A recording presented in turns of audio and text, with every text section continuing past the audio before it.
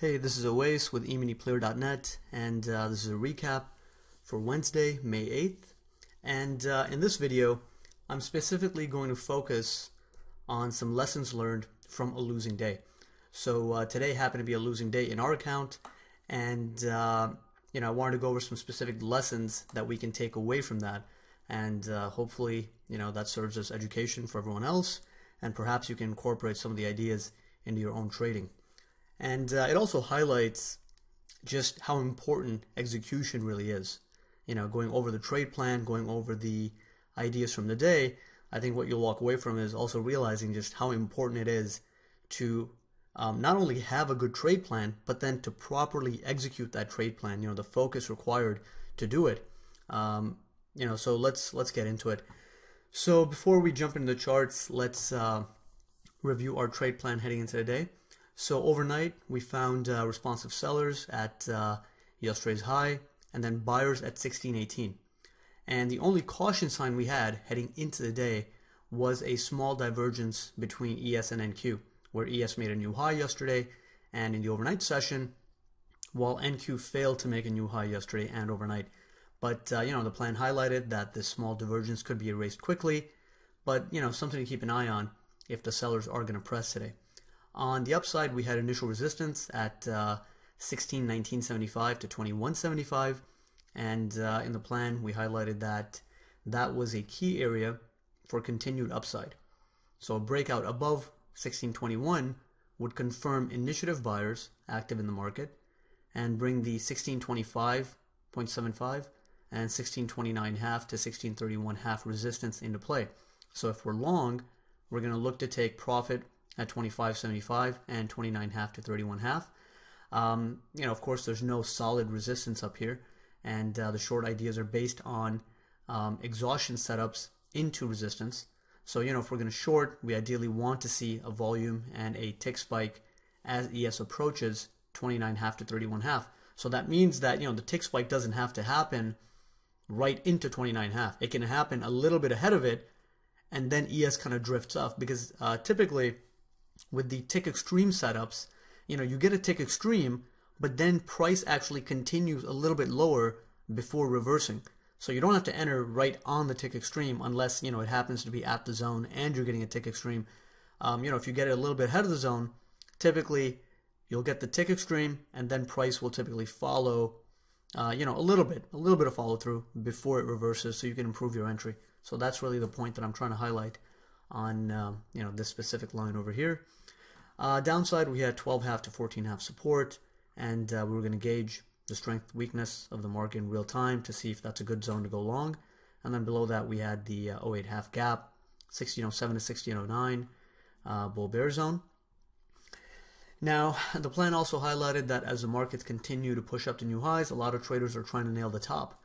And there are two ways that you can play that. You can either short on exhaustion moves into resistance, and that would be the aggressive route, or you can wait for failure at a resistance zone, and then once you see the aggressive sellers in the market, right, like you actually see a failure, then you short the pops, and that's the more conservative route.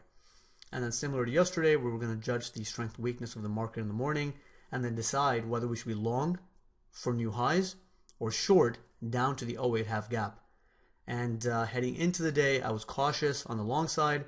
I felt the risk reward favored sellers at 1975 to 21.75, just because a failure at that zone would bring the 08.5 gap into play. So I felt that, on the upside, their target's 29.5, but if you're shorting 2021, on the downside, your target's 08.5, so there was a little bit more room on the downside.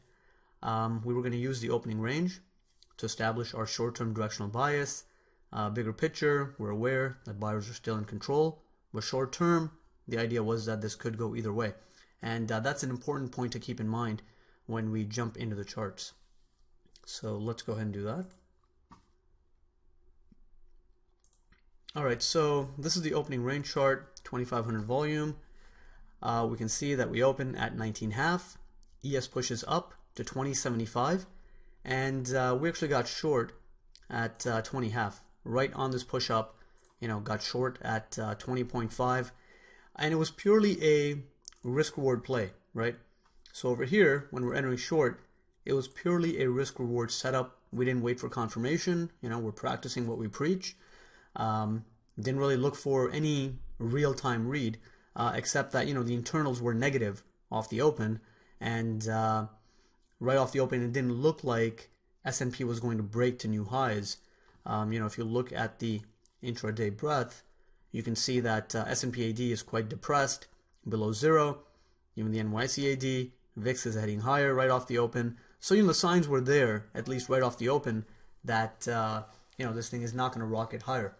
And the risk reward was there, so this was purely a risk reward play that, even if it works 50% of the time, the times you win, you're winning big, right? We were shooting for, even on our first scale out, our target was around 13.5 to 14, and our final target was going to be 09, ahead of that gap.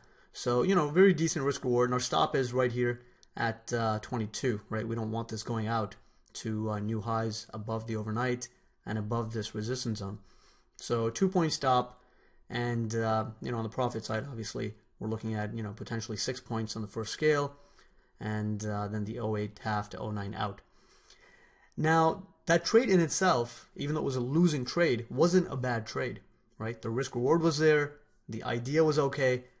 The mistake we made on this trade was, let me jump in opening range again.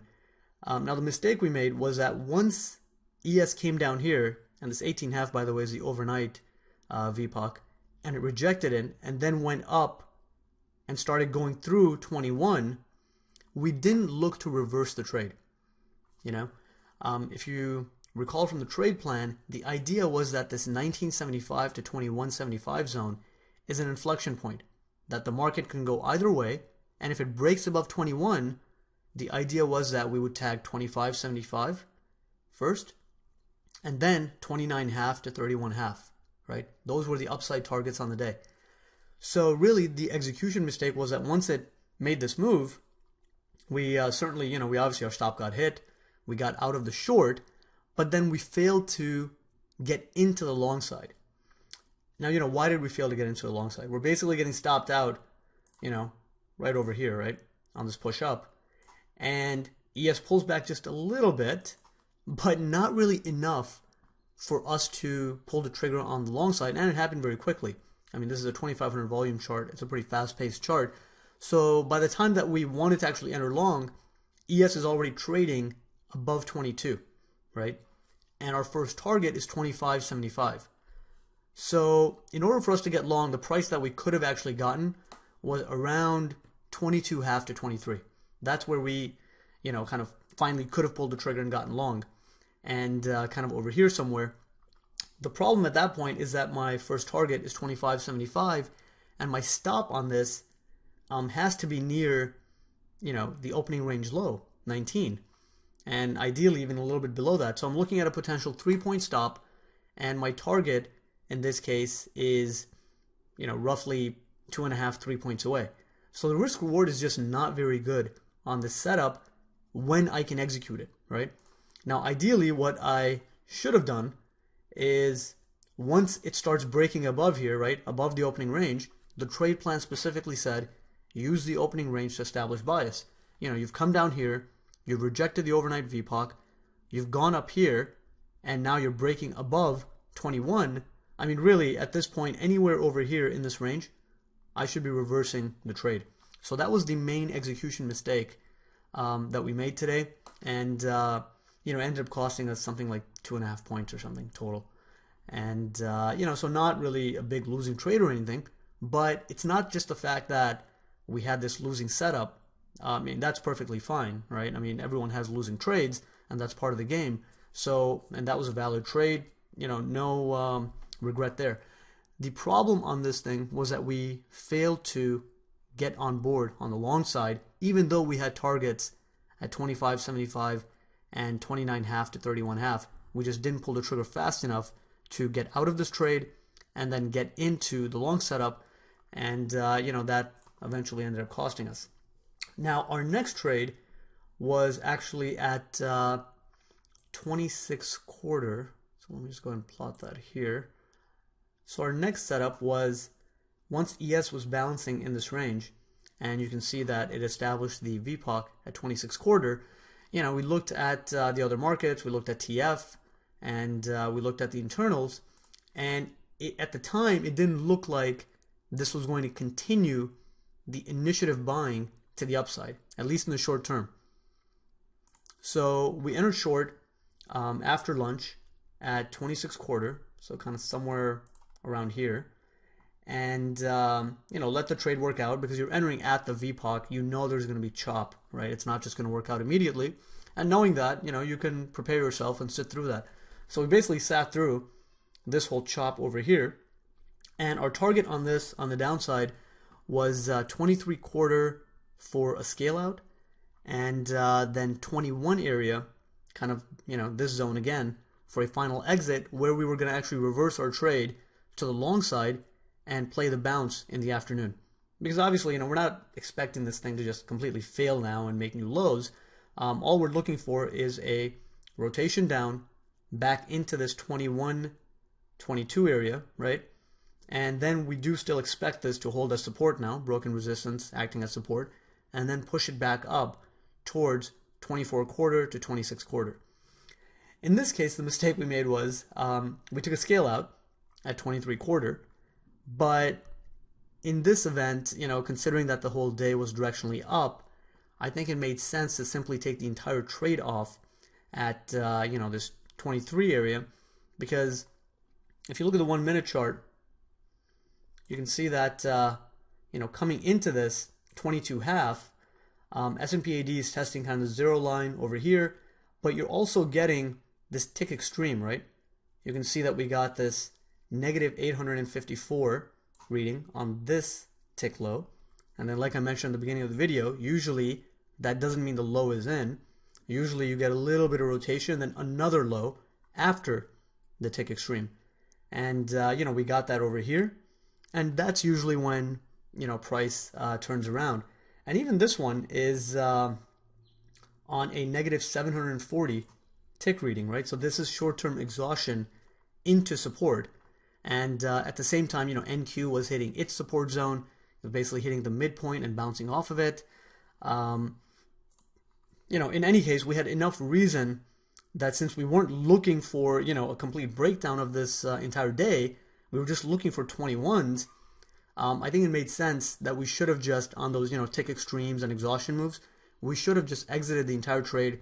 Instead, we ended up taking a scale out. We exited half the position over here for 3 points, and then once it popped back up, you know, our stop was above the high of day, right? The high at the time was 27.5, and our stop was above that because we didn't want to just tick it and go at the time, right? We were thinking it could just balance here, and of course, you know, we got stopped out of the remaining half. So it ended up being kind of a scratch trade overall, right? We made a little bit of money on it, but you know, not a whole lot. Certainly not enough to even cover this small loss from the morning on our full position.